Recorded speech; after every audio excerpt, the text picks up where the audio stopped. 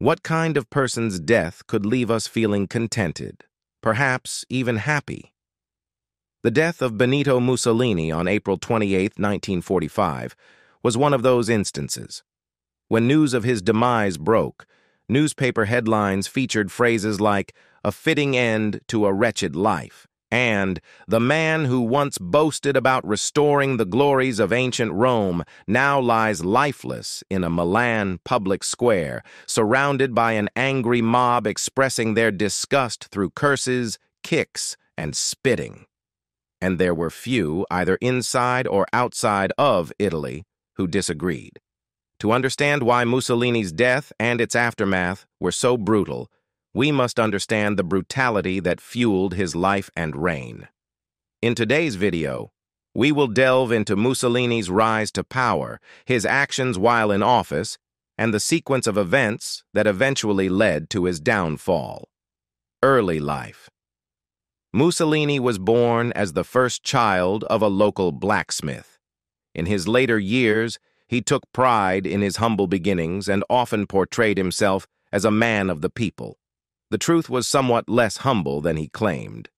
His father, who worked as both a blacksmith and a part-time socialist journalist, was the son of a National Guard lieutenant, and his mother worked as a schoolteacher. However, the Mussolini family did struggle with poverty. They resided in two cramped rooms on the second floor of a rundown palazzo. Due to Mussolini's father spending much of his time discussing politics in taverns and his financial resources on his mistress, their meals were often meager, especially for Mussolini and his two siblings. As a restless child, Mussolini displayed disobedience, unruliness, and aggressiveness. He acted as a bully at school and was moody at home. His behavior became such a challenge for the teachers at the village school that he was sent to live with the strict Silesian order at Faenza. Surprisingly, Mussolini's behavior worsened there. He once stabbed a fellow student with a penknife and even attacked one of the Silesians who had attempted to discipline him. Consequently, he was expelled from the Silesian institution and sent to the Giosuè Carducci school in Forlimpopoli, where he faced yet another expulsion after assaulting another student with his penknife. He was also a person of intelligence, easily passing his final examinations. He even earned a teaching diploma and briefly worked as a schoolmaster, but it didn't take long for him to realize that teaching wasn't his calling. At the young age of 19, he left Italy for Switzerland, a short, pale man with a strong jaw and striking dark, piercing eyes. He embarked on this journey with nothing but a nickel medallion of Karl Marx in his nearly empty pockets. Over the next few months, as he recounted, he lived day by day, taking on various odd jobs. During this time, he was also gaining a reputation as a young man with an unusual charisma and exceptional rhetorical skills. He voraciously consumed a wide range of literature, delving into the works of philosophers and theorists like Immanuel Kant, Benedict de Spinoza, Peter Kropotkin, Friedrich Nietzsche, G.W.F. Hegel, Karl Kautsky, and Georges Sorel.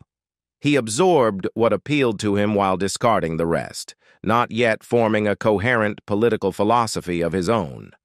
Nevertheless, he left a strong impression on those around him as a potential revolutionary with an uncommon personality and a striking presence. While making a name for himself as a political journalist and public speaker, he also engaged in producing propaganda for a trade union. He advocated strikes and even violence as a means to press for their demands. He frequently called for a day of vengeance, which led to his arrest and imprisonment on multiple occasions. By the time he returned to Italy in 1904, his name had started appearing in the Roman newspapers. Upon his return, there was a period of relative obscurity. He once again took up the role of a schoolmaster, this time in the Venetian Alps, north of Udine. He confessed to leading a life of moral decay during this period. However, growing weary of such a wasteful existence, he returned to trade union activities, journalism, and radical politics. This inevitably led to further arrests and imprisonment. In 1909, during a brief period of freedom, He fell in love with Rachele Guidi, a 16-year-old girl who was the younger of the two daughters of his father's widowed mistress. She later moved in with him in a damp and cramped apartment in Forlì, and eventually became his wife. However, shortly after their marriage, Mussolini found himself imprisoned for the fifth time. By that point, Comrade Mussolini had gained recognition as one of Italy's most talented and formidable young socialists. He had contributed to various socialist publications and even founded his own newspaper called La Lotta di Classi, the class struggle. This newspaper achieved considerable success, leading to his appointment as the editor of the official socialist newspaper, Avanti, Forward, in 1912. Under his leadership, the circulation of Avanti doubled. Mussolini used his position to vehemently oppose Italy's involvement in World War I, advocating for an anti-militarist, anti-nationalist, and anti-imperialist stance. However, his perspective shifted as he was swayed by Karl Marx's notion that social revolution often follows a war. He became convinced that the defeat of France would be a death blow to liberty in Europe. Consequently, he began writing articles and delivering speeches passionately, advocating for Italy's participation in the war, a stark contrast to his previous stance. This change led to his resignation from Avanti and his expulsion from the Socialist Party. With financial support from the French government and Italian industrialists who favored war against Austria, Mussolini assumed the editorship of Il Popolo d'Italia, the People of Italy. In this publication, he boldly articulated his new philosophy, declaring, "From today onward, we are all Italians and nothing but Italians. Now that steel has met steel, one single cry comes from our hearts. Viva l'Italia! Long live Italy!" This marked the birth of fascism. Mussolini himself joined the war effort. Rise to power of Benito Mussolini. After being wounded while serving with the Bersaglieri, a corps of sharpshooters, Mussolini returned home with a newfound conviction against socialism and a deep sense of destiny. As early as February 1918, he began advocating for the emergence of a dictator, a leader who would be ruthless and dynamic enough to tackle the severe economic and political crisis gripping Italy at the time. Just 3 months later, during a widely publicized speech in Bologna, he hinted that he might be the one to fulfill this role. The following year, the groundwork for a party to support his ambitious vision was laid in Milan. In a small office at Piazza San Sepolcro, around 200 individuals from various backgrounds, including Republicans, anarchists, syndicalists, dissatisfied socialists, restless revolutionaries, and discharged soldiers, gathered to discuss the creation of a new political force in Italy. Mussolini named this force the Fasci di Combattimento, or fighting bands, drawing a parallel with the ancient Roman symbols of authority represented by the fasces of the lictors. It was at this moment that fascism was born, complete with its symbol. At rallies where his supporters donned black shirts, Mussolini captured the imagination of the crowds. He possessed an imposing physique, and his oratory style, characterized by its staccato and repetitive cadence, was remarkable.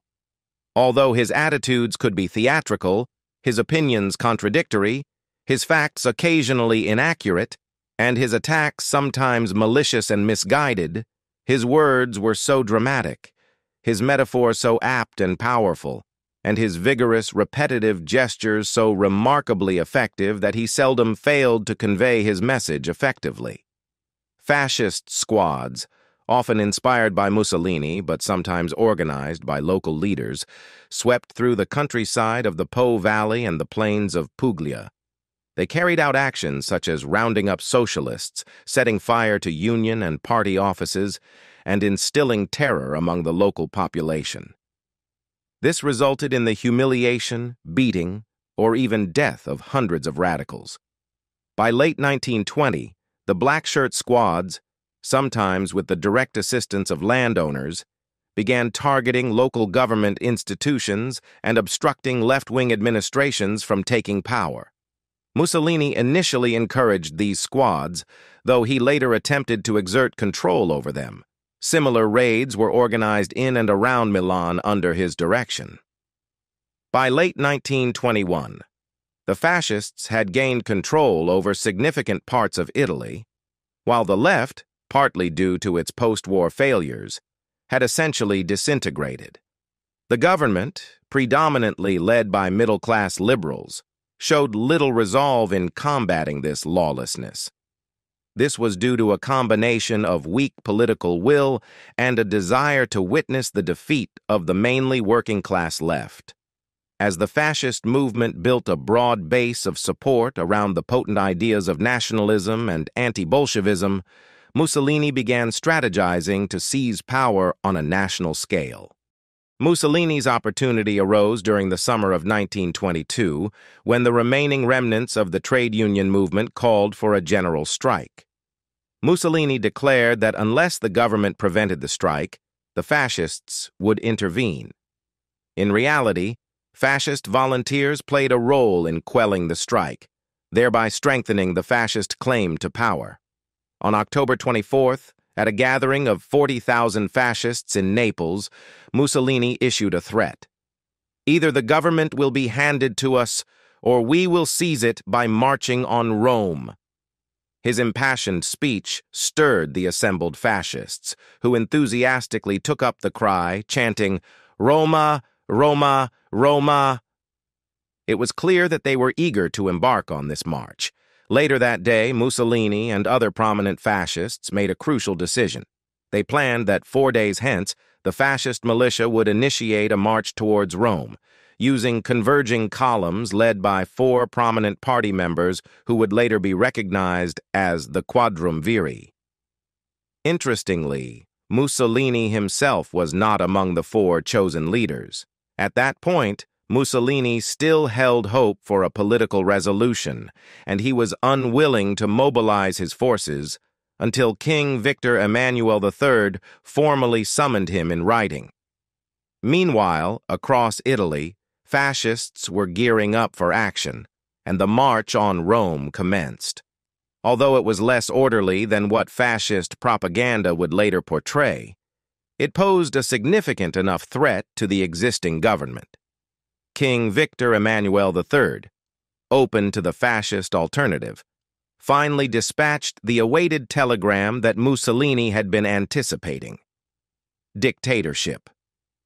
Mussolini's evident pride in becoming the youngest prime minister in Italian history on October 31st, 1922, was well-founded.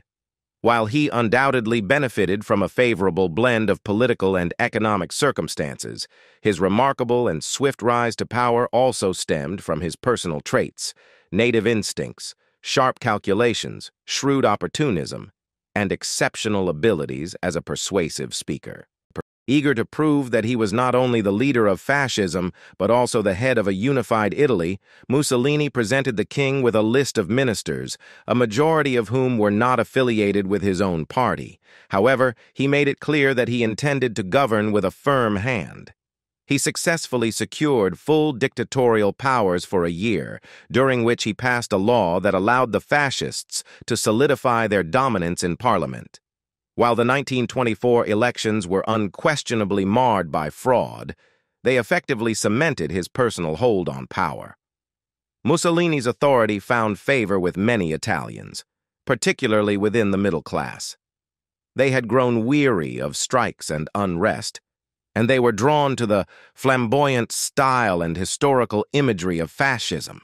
They were willing to accept a dictatorship as long as it promised to stabilize the national economy and restore their country's dignity. To them, Mussolini appeared as the man capable of bringing order to the chaos. Under Mussolini's leadership, a semblance of order was indeed re-established, and the fascists embarked on ambitious public works projects. However, the price of this order was exceedingly high. Italy's fragile democratic system was dismantled in favor of a one-party state. Opposition parties, labor unions, and independent media were all outlawed. Free speech was brutally suppressed, with a network of spies and secret police closely monitoring the population. This repression impacted not only socialists, but also moderate liberals and Catholics. In 1924, Mussolini's associates kidnapped and murdered Giacomo Matteotti, a socialist deputy who had become one of fascism's most articulate critics in parliament.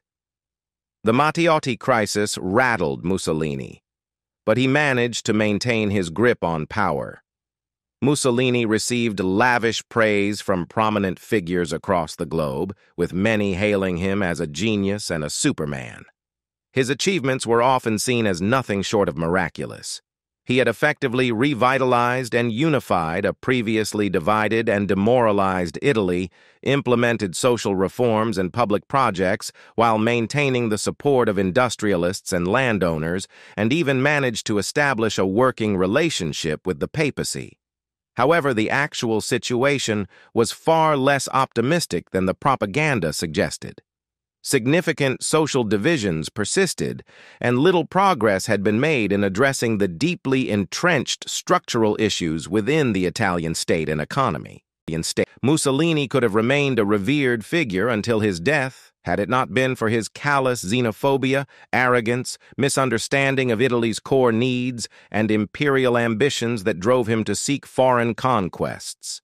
His initial target was Ethiopia, and after 10 months of preparations, filled with rumors, threats, and hesitations, Italy invaded the country in October 1935.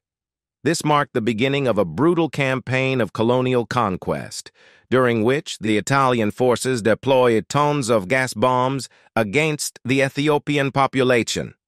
Europe expressed its shock and condemnation, but little more. The League of Nations imposed sanctions, although they carefully excluded certain exports like oil to avoid provoking a European war. Mussolini had openly stated that if oil sanctions were imposed, he would have to withdraw from Ethiopia within a week. However, no such sanctions were imposed, and on the night of May 9, 1936, Mussolini announced to an enormous crowd of approximately 400,000 people gathered around Piazza Venezia in Rome that Italy had achieved its empire in the 14th year of the fascist era. This moment likely represented the zenith of public support for his regime. Italy had forged a new alliance, with Adolf Hitler actively supporting Mussolini's imperial ambitions in Austria. With Hitler's guidance, Germany stood as the one powerful nation in Western Europe that did not oppose Mussolini. This paved the way for the Pact of Steel, solidifying the Rome-Berlin axis and forming a brutal alliance between Hitler and Mussolini, a partnership that would ultimately lead to their downfall. In 1938, taking a cue from Germany, Mussolini's government enacted anti-Semitic laws in Italy, which subjected Jews to discrimination in various aspects of public and private life. These laws set the stage for the deportation of approximately 20% of Italy's Jewish population to German death camps during the war. Role in World War II of Benito Mussolini. Mussolini recognized the importance of maintaining peace for Italy's well-being and the potentially disastrous consequences of a prolonged war. He was also aware of the need to avoid blindly aligning with the Germans. However, he had concerns that the Germans might secure advantageous deals and that by not joining them in World War II, Italy could miss out on its share of the rewards. Mussolini's foreign secretary and son-in-law, Count Galeazzo Ciano, documented a lengthy and inconclusive discussion at the Palazzo Venezia, where Mussolini initially leaned towards avoiding war, but later felt compelled by honor to align with Germany. Mussolini closely observed Hitler's war progress with growing bitterness and concern. With each German victory, his bellicose rhetoric increased, and he secretly hoped that the Germans might face setbacks that would alleviate his personal envy and provide Italy with some breathing room. However, as Germany continued its westward advance and France appeared on the brink of collapse, Mussolini felt compelled to act. On June 10, 1940, Italy made the fateful declaration of war. Unfortunately for Italy, the war did not go as Mussolini had opportunely envisioned, and his hopes for a swift victory quickly evaporated. France surrendered before Italy had the chance to achieve even a minor triumph, prompting Mussolini to meet with Hitler. During this meeting, he reluctantly acknowledged that his opinions held only consultative value. It became increasingly evident that Mussolini was the junior partner in the Axis alliance.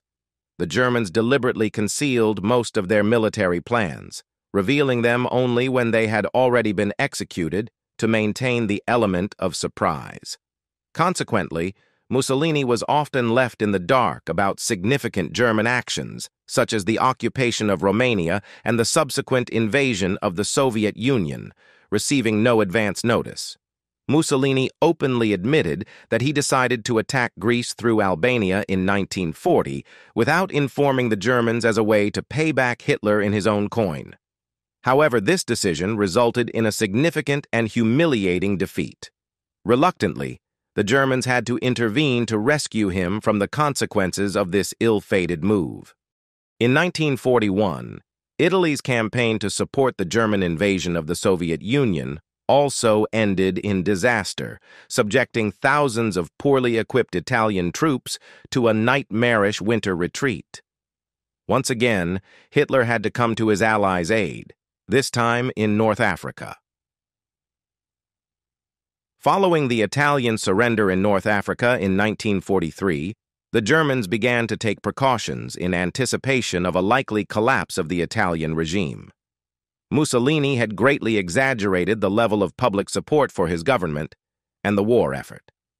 When the Western Allies successfully invaded Sicily in July 1943, it became abundantly clear that the collapse of Italy was inevitable. How did Benito Mussolini die? By the spring of 1945, Europe had seen the end of the war, and Italy lay in ruins. As Allied forces advanced through the battered southern regions, many believed that the blame for Italy's condition rested squarely on the shoulders of Mussolini. However, apprehending Mussolini was no longer a practical option. Even though Hitler found himself surrounded by Allied troops in Berlin, Italy was not willing to take any more chances with its fate. On April 25, 1945, Benito Mussolini agreed to a meeting with anti-fascist partisans at the Milan palace. It was during this meeting that he received the news that Germany had initiated negotiations for his surrender, sending him into a furious rage. Mussolini decided to flee north with his mistress, Clara Petacci, and they joined a German convoy en route to the Swiss border.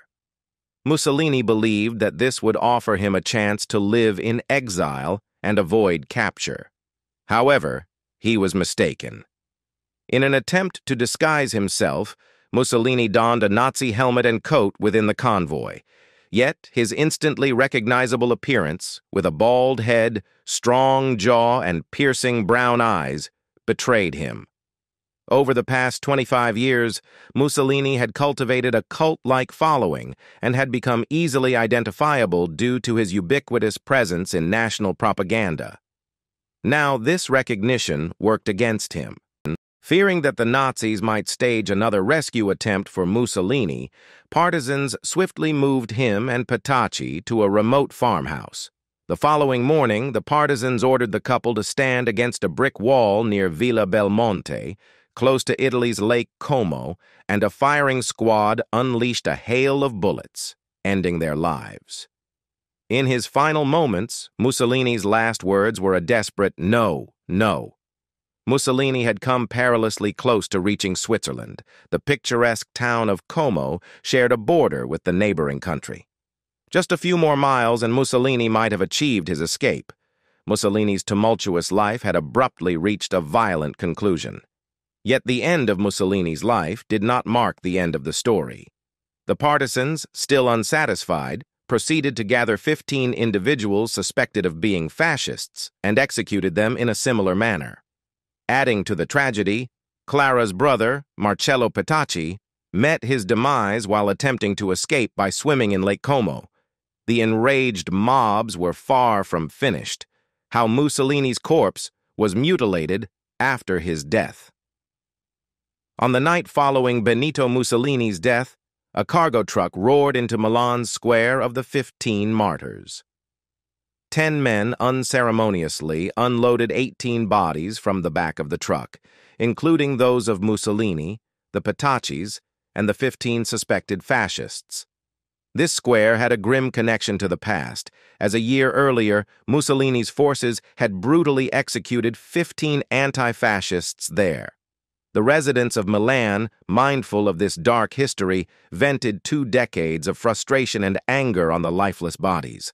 The crowd began by hurling rotten vegetables at Mussolini's corpse, then escalated to physically assaulting it, beating and kicking it. One woman, driven by a profound desire for retribution, fired 5 close-range shots into his head, one for each of her sons lost in Mussolini's ill-fated war. This gruesome spectacle only further inflamed the crowd's emotions. A man even lifted Mussolini's body by the armpits so that everyone could see it more clearly. However, this still wasn't enough for the enraged mob. Ropes were brought out and tied to the feet of the corpses, and the lifeless bodies were hung upside down from the iron girders of a nearby gas station. The crowd chanted, "Higher! Higher! We can't see! String them up! To the hooks! Like pigs!" Mussolini's mouth remained agape, even in death, refusing to be silenced, while Clara's lifeless eyes stared blankly into the distance. The aftermath of Mussolini's death. News of Benito Mussolini's death spread rapidly, and it had a profound impact on Adolf Hitler. Hitler, who learned of Mussolini's demise through the radio, was determined not to meet the same fate as his Italian counterpart. Those close to Hitler reported that he declared, "This will never happen to me." In his final will, hastily scribbled on a piece of paper, Hitler expressed his desire not to fall into the hands of an enemy who would turn his death into a spectacle orchestrated by the Jews for the entertainment of their fervent masses. Just days after Mussolini's death on May 1st, Hitler took his own life along with his mistress. As Soviet forces closed in, his inner circle incinerated his remains. As for Benito Mussolini's fate, the story was not yet concluded. On the afternoon of the gruesome desecration of the corpses, American troops and a Catholic cardinal arrived on the scene. They transported the bodies to the local morgue, where a U.S. Army photographer documented the macabre condition of Mussolini and Petacci. Eventually, the pair found their rest in an unmarked grave in a cemetery in Milan. However, the location of Mussolini's burial didn't remain a secret for long. On Easter Sunday of 1946, fascists exhumed Mussolini's body. They left a note indicating that the fascist party could no longer tolerate the cannibalistic insults from individuals organized within the Communist Party. 4 months later, the corpse reappeared in a monastery near Milan. It remained there for 11 years, until Italian Prime Minister Oddone Zoli returned the remains to Mussolini's widow. She finally gave her husband a proper burial in the family crypt in Predappio, but the story of Mussolini's death doesn't end there. In 1966, the U.S. military handed over a portion of Mussolini's brain to his family. The military had previously removed a section of his brain for syphilis testing, although the results were inconclusive. In the end, Benito Mussolini's life and death left an indelible mark on history, from his rise to power through propaganda and force to his gruesome demise. His story serves as a stark reminder of the consequences of extreme ideologies and unchecked power. What are your thoughts on Mussolini's legacy and the events surrounding his death?